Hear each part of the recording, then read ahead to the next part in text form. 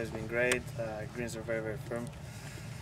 Obviously, I missed some shots here and there, but you know, some of the good ones I hit. If you don't fly it in the absolute perfect spot, you're not gonna hit it close to the pin. The way as firm as these greens are, and I wasn't able to do that. And you know, coming from Augusta, it's easy to leave a lot of putts short. So I guess in this week. So great performance in Augusta.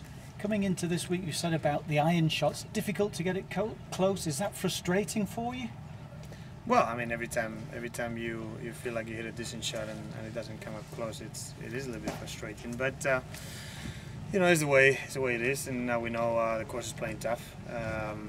Obviously, I would love to shoot a little bit better. Obviously, yesterday I had a chance of shooting maybe 2 or 3 under, and I kind of messed it up a little bit coming in. But you know, it's going to be a tough weekend, so we'll try to shoot a decent score and see what happens.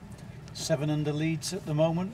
What do you think you've got to do over the weekend? Obviously, weather permitting. It depends on the weather. If it doesn't rain and the course stays like this, it's going to play tough.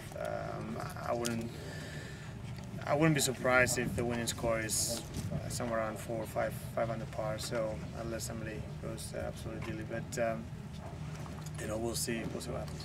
And El Soler this week, one of the great old-fashioned courses. How's it to come and play something like this after the modern courses that you normally face week in, week out? It's nice. You don't get to see this very much anymore.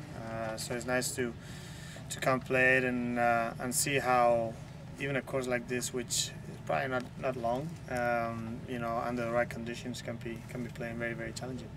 Sergio, thanks for your time. Good luck this weekend. Thank you.